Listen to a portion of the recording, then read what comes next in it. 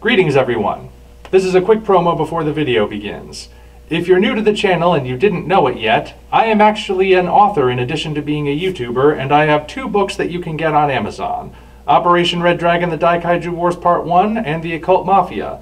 The first is sort of a bizarre, absurdist kaiju anime mashup, and the other is a horror noir story with a hint of a western thrown in there. They're both set in the same universe, and at this point have received mostly positive reviews, so you might want to check them out. I've provided Amazon links for both of them down in the description. They're both available in either paperback or Amazon Kindle, and Operation Red Dragon is also available in audiobook form. So if either of these strike your fancy and you want to support a struggling artist, feel free to go down and check out either one or both of them. Alright, the shameless self-promotion is out of the way, we can get on with the video. Thank you all for your support. Let's go back in time for a moment. It's 1999, a year when Cartoon Network still plays older works from Warner Brothers and Hanna-Barbera alongside their new original content. June is approaching, and the channel is preparing for its annual Looney Tunes marathon appropriately entitled June Bugs. Up to this point, the classic shorts have run on the channel more or less unaltered, so it comes as a surprise to everyone when the network announces that, effective immediately, cartoons featuring Speedy Gonzales will no longer be shown. They will in fact be indefinitely shelved. The reason behind this decision, as conveyed by spokeswoman Lori Goldberg, is of course political correctness. Speedy's cartoons have been deemed offensive to the Hispanic people, purveying ethnic stereotypes which are no longer acceptable by modern standards. Hence, his works are effectively censored so as to get with the times. This sparks immediate backlash not only from fans, but from, of all places, the League of United Latin American Citizens. This special interest group, which champions the rights of Hispanic Americans, loudly proclaims the censorship of Speedy Gonzales to be a bad move on Cartoon Network's part. As League representatives put it, Speedy is favored by Hispanics as one of their best representatives in pop culture, for he is a heroic, noble figure who serves as a role model for the audience. Many people wind up taking the League's side on this debate, for the narrative of Speedy being offensive and reinforcing stereotypes doesn't hold up to scrutiny, save for one notable exception. It is undeniable that the very first cartoon to feature the fastest mouse in all Mexico, Cattails for Two, depicts him as the embodiment of multiple negative stereotypes. And had this been the version of Speedy who stuck around, a viable case could be made for him being an outdated hate crime. However, this Speedy is not the Speedy who went on to become a beloved mainstay of the Looney Tunes roster. Rather, this Speedy did. Does he embody any negative stereotypes? Well, let's break it down. One of the best-known stereotypes about Mexicans is that they are slow and lazy, often to the point of lethargy.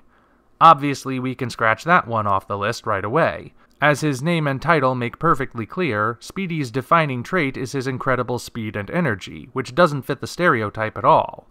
If anything, Speedy openly defies it. Another common stereotype is to portray Mexicans as mentally slow, or more precisely as idiots, though this is a common stereotype for many races and ethnicities.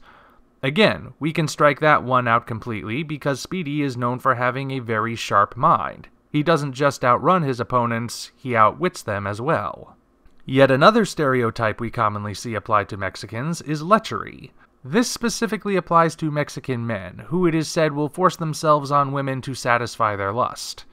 Again, that's the stereotype, not a statement of fact. Now, there are implications in several cartoons that Speedy is a mouse with many lovers throughout Central America, so does that mean we've finally struck offensive gold? Not so fast. The stereotype is specifically about lechery, implying perverse deviance and a lack of consent on the woman's part. Neither of those apply to the fastest mouse in all Mexico. Whenever we see Speedy interacting with the opposite sex, he is nothing but cordial and charming, and it's always obvious that the women he woos want to be in his company. Speedy is a hero after all, and heroic men are usually viewed as attractive by women. The precise ethics of having a lover in every port is certainly open for discussion, but we're talking about lechery specifically, and that's not on display here. Ergo, we can rule that out as well. Unless you're the kind of person who sees any interaction between a man and a woman as sexual assault, but that's an extreme I don't think is worth entertaining. What about his accent? Speedy's Mexican accent is an exaggeration that doesn't sound authentic when compared to the real thing. That counts as stereotyping, right? Well, it could, if it were an isolated case. At this point, we have to remember that Speedy Gonzales is a cartoon character, and cartoons are most often characterized by how they exaggerate for comedic effect.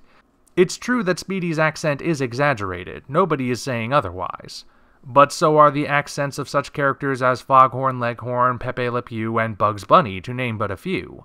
Audiences understand the reason for exaggerating their accents, and thus they are not offended by it. Why then should Speedy be made an exception? Remember, the League of United Latin American Citizens is campaigning at this point to bring Speedy back, so these Latin American peoples clearly have no problem with the way he talks. Why then should anyone else? The last attempt you can possibly make to prove that Speedy is a stereotype is his name. Well-known cultural critic William Noricchio once speculated that the name Speedy Gonzales is derived from a dirty joke about a lecherous Mexican man known for, let us say, being quick to finish. The thing is, this connection is pure speculation with no hard evidence to support it, nor is there any proof that the name was applied to the mouse maliciously in the first place. No matter how you slice it, Speedy Gonzales is not a negative stereotype. In fact, he's the polar opposite of a negative stereotype.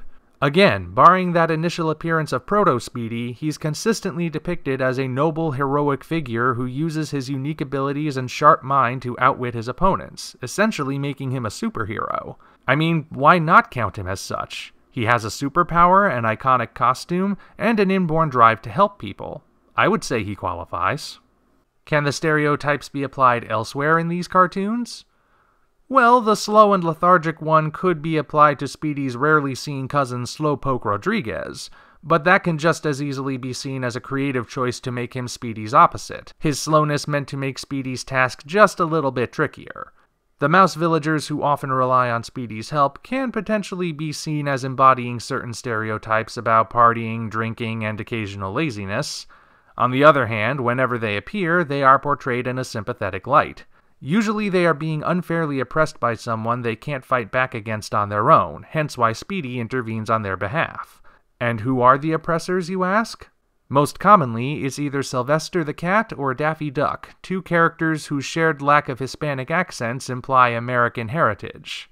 Now, Sylvester's harassment of the mice makes a certain degree of sense because he's a cat, making him their natural enemy. Daffy, on the other hand, menaces the mice purely for the heck of it, in some instances acting as a sadistic slave driver. So even when we do acknowledge a few stereotypical traits among the mice, which again is likely for harmless comedic effect because these are cartoons, the shorts consistently remain on their side, and the audience is meant to cheer when their oppressors are defeated. The deeper you look into things, the more baffling the racist accusation becomes. And on the off chance that you think anything I've said up to this point is rationalizing, the hypocrisy behind Cartoon Network's decision speaks for itself. You see, when Speedy's cartoons are taken out of syndication, they only stop airing in the United States, but they remain on the regular schedule for Cartoon Network Latin America, the channel's variant that runs in Mexico. But wait a minute, I thought Speedy Gonzales was offensive to the Mexican people. If that's really the case, why would his cartoons still be running in Mexico? Shouldn't that have been the first place they were stricken from? Could it be because the Mexican people actually love Speedy and are not offended by him? If you can't answer that question on your own by now, you probably weren't paying attention. In short, this was a misguided attempt by people who did not want to be seen as racist that backfired and made them look racist anyway. By 2002, Speedy Gonzales cartoons are back in syndication on Cartoon Network, and the character would even get an entire disc devoted to him on the 4th volume of the Looney Tunes Golden Collection. Speedy was reinstated as the cultural icon he deserves to be, and everyone who followed the story came away from it with a new understanding of how counterproductive political correctness is. Oh sure, you may stand up and loudly proclaim that you speak for a disenfranchised people as justification for removing classic art and entertainment from the public eye, but in the end, all you've probably done is censor something that didn't need to be censored in the first place. So why am I bringing this story up now? Oh, no reason. No reason at all. If you enjoyed this video, you know what to do. Like and subscribe, then go down to the description to find links to follow us on DeviantArt, Patreon, and Twitter. While you're there, you'll also find the Amazon links for the original novels Operation Red Dragon, The Daikaiju Wars Part 1, and The Occult Mafia. 2 books I think you'll really enjoy. Thank you all, and we appreciate your support.